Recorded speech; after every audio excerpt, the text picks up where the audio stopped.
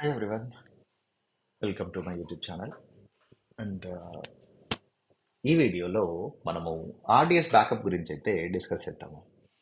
So ఇది previous వీడియోస్కి కంటిన్యూస్గా చూడండి. ఓకే, సో ఈ బ్యాకప్ ఆప్షన్ అనేది ఆల్వేస్ ఇంపార్టెంట్ కదా, ఏ రీసోర్స్ తీసుకున్నా. సో మనకి ఏ డేటాబేస్ అయితే క్రియేట్ అవుతున్నాయో ఆ డేటాబేస్ని బ్యాకప్ తీసుకోవడం ఇంపార్టెంట్. అయితే ఈ బ్యాకప్ కోసము మనము ఎప్పుడైతే డేటాబేస్ క్రియేట్ చేస్తున్నామో ఆ టైంలోనే మనకి డీబీ ఇంజిన్ అవి సెలెక్ట్ చేసుకున్న తర్వాత ఓకే, సో ఇక్కడ అడ్వాన్స్డ్ అడిషనల్ కాన్ఫిగరేషన్లో మనకి ఆటోమేటెడ్ బ్యాకప్ ఆప్షన్ అయితే ఉంది. మనం ఎప్పుడైతే ఈ ఆటోమేటెడ్ బ్యాకప్ ఆప్షన్ ఎనేబుల్ చేస్తామో ఆటోమేటిక్గా ఏడబ్ల్యూఎస్ అయితే బ్యాకప్ కాపీస్ క్రియేట్ చేస్తుంది.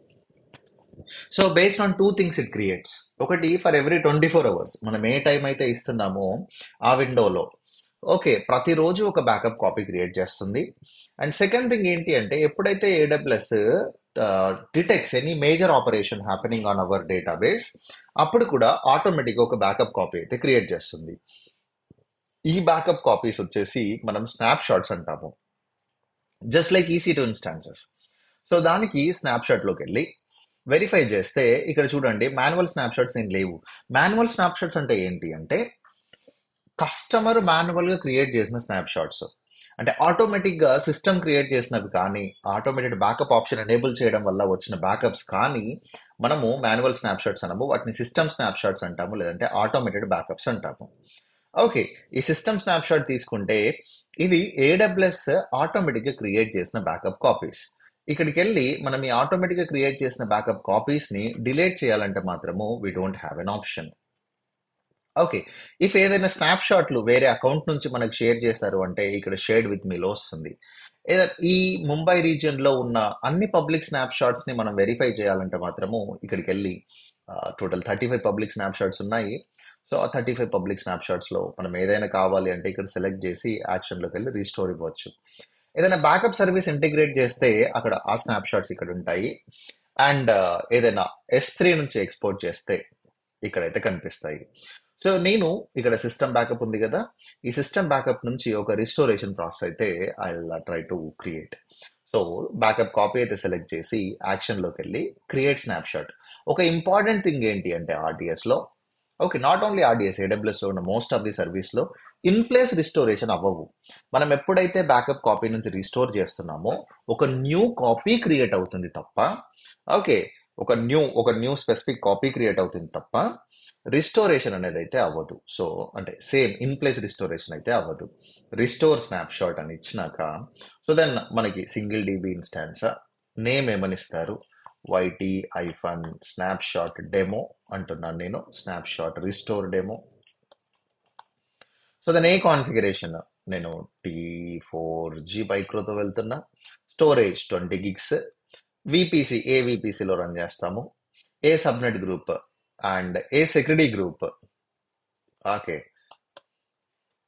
సో దెన్ ఈ ఆప్షన్స్ ఆల్మోస్ట్ సిమిలర్ టు మన డేటాబేస్ క్రియేషన్ లాగానే.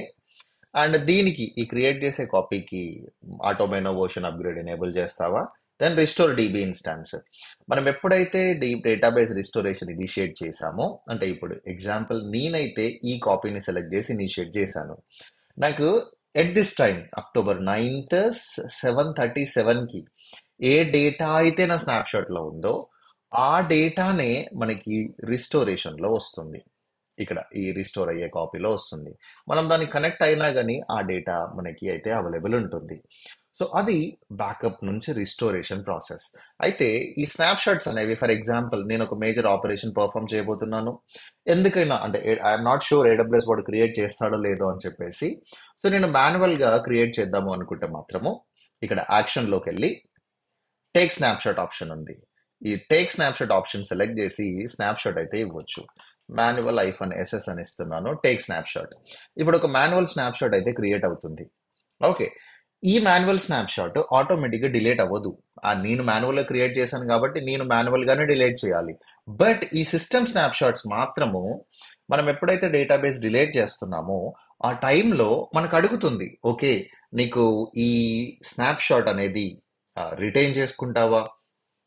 ఓకే, సో రిటైన్ చేసుకుంటున్న ఆప్షన్ సెలెక్ట్ చేస్తే మాత్రం మనం రిటెన్షన్ పీరియడ్ అన్ని రోజులు ఉండి ఆ తర్వాత డిలేట్ అవుద్ది.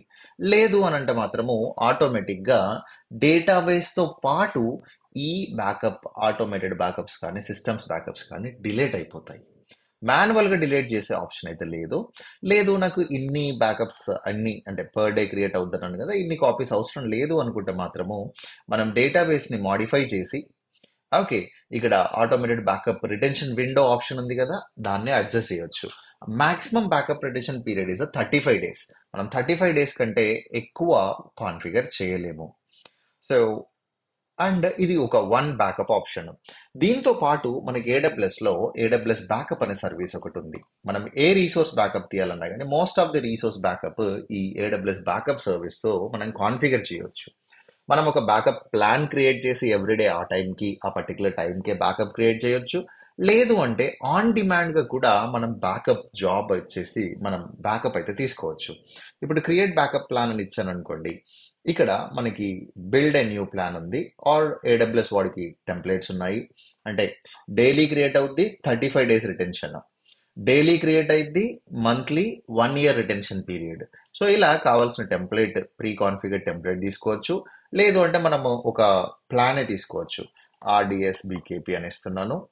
అండ్ స్కెడ్యూల్ నేమ్ ఏంటి అంటే డైలీ స్కెడ్యూల్. ఏ వాల్ట్లో స్టోర్ చేస్తావు అంటే మనం డిఫాల్ట్ వెళ్ళొచ్చు, లేదంటే ఒక బ్యాకప్ వాల్ట్ ఈ ఆర్డిఎస్ కోసం క్రియేట్ చేయొచ్చు. How frequently you want to, for every 12 hours, 24 hours, weekly, monthly or క్రాన్ job use చేసుకొని కూడా మనం ఇవ్వచ్చు. నేనైతే ఫర్ డైలీ వెళ్తున్నా. ఏ టైంకి స్టార్ట్ చేస్తావు?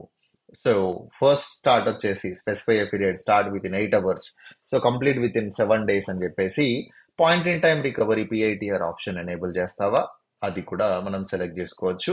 సో దాని రిటెన్షన్ పీరియడ్ వచ్చేసి 35 days. And A region, so నేనైతే ముంబై రీజియన్లో సెలెక్ట్ చేస్తున్నాను. సో బ్యాకప్ వాల్ట్ ఏంటి, so then backup plan create చేసిన తర్వాత దానికి రీసోర్స్ అయితే యాడ్ చేయొచ్చు, అదొక ఆప్షన్. అలా కాకుండా మనకి ఓకే జాబ్స్ ఉన్నాయి కదా, where is that, this is backup jobs and restore jobs. మనకి ఆన్ డిమాండ్ కూడా క్రియేట్ చేయొచ్చు. యా, మనం డాష్ బోర్డ్లోకి వెళ్తే మనకి ఇక్కడ ఆన్ డిమాండ్ బ్యాకప్ ఆప్షన్ ఉంది కదా, ఈ create on demand backup plan. ఇది ఏంటి అంటే మనం ఒక ప్లాన్ క్రియేట్ చేస్తున్నాము, లాంగ్ టర్మ్లో ఆటోమేషన్కి ప్లాన్ చేస్తున్నాము. ఓకే, బట్ ఈ ఆన్ డిమాండ్ ఏంటి అని చెప్పానంటే ఇప్పుడే ఏ రీసోర్స్ బ్యాకప్ క్రియేట్ చేస్తాము. ఓకే, నేను ఒక EC2 instance backup తీసుకోవాలనుకుంటున్నా, then instance select చేసుకోవచ్చు. లేదు నేను ఒక డేటాబేస్ అంటే ఆర్డిఎస్ సెలెక్ట్ చేయొచ్చు. డేటాబేస్ నేమ్ ఏ డేటాబేస్ సెలెక్ట్ చేసి క్రియేట్ బ్యాకప్ నవ్ అని కొడితే start with in 1 hour. Okay, ఎన్ని డేస్ రిటెన్షన్ పీరియడ్, నేను ఒక ఈ క్రియేట్ అయిన బ్యాకప్ని ఒక 7 days అయితే retain చేసుకోవాలనుకుంటున్నా. A వాల్ట్లో, then A role, basically need an IIM role, అంటే బ్యాకప్ సర్వీస్ వెళ్ళి తీసుకోవాలంటే సార్ పర్మిషన్స్ కావాలి కదా. మనం ఎప్పుడైతే క్రియేట్ ఆన్ డిమాండ్ బ్యాకప్ అని కొడతామో ఆటోమేటిక్గా ఆన్ డిమాండ్ బ్యాకప్ కూడా క్రియేట్ అవుతుంది. అంటే మాన్యువల్గా చేస్తున్నాం కాబట్టి ఓన్లీ వన్ టైం ఆపరేషన్గా క్రియేట్ అవుద్ది. ఆటోమేషన్ చేయాలి అంటే మాత్రము క్రియేట్ బ్యాకప్ ప్లాన్ కొట్టేసి మనకు ప్లాన్ క్రియేట్ చేసి బ్యాకప్ తీయాల్సి ఉంటుంది. రైట్, సో ఇదండి బ్యాకప్ ఆప్షన్స్ మనకి. అండ్ దాంతో పాటు మనకు ఒక ఆప్షన్ ఉంది, సారీ, ఈ పాయింట్ ఇన్ టైం రికవరీ అనే ఆప్షన్. మనము ఈ డేటాబేస్ ఇది చాలా లాంగ్ టైం నుంచి రన్ అవుతుంది కదా, suddenly something happen, it crashed అనుకోండి. మనం యాక్షన్లోకి వెళ్ళేసి ఇక్కడ restore to point in time అనే ఆప్షన్ ఉంది కదా, ఈ ఆప్షన్ సెలెక్ట్ చేస్తే మోస్ట్ రిస్టోరబుల్ టైం చూపిస్తుంది ఇక్కడ. లేదు కస్టమ్ డేట్ అండ్ టైం కావాలన్నా కానీ కస్టమ్ డేట్ అండ్ టైం కూడా పిక్ చేసి మనం రిస్టోర్ చేయొచ్చు. అంటే ఆ పర్టికులర్ టైంకి ఏ డేటా అయితే ఉందో ఆ డేటా ఒక న్యూ డేటాబేస్ లాగా క్రియేట్ అవుతుంది. All right, yeah, that is all backup and restore options we have on RDS. That's it for this video. See you again in next video. Thanks for your time.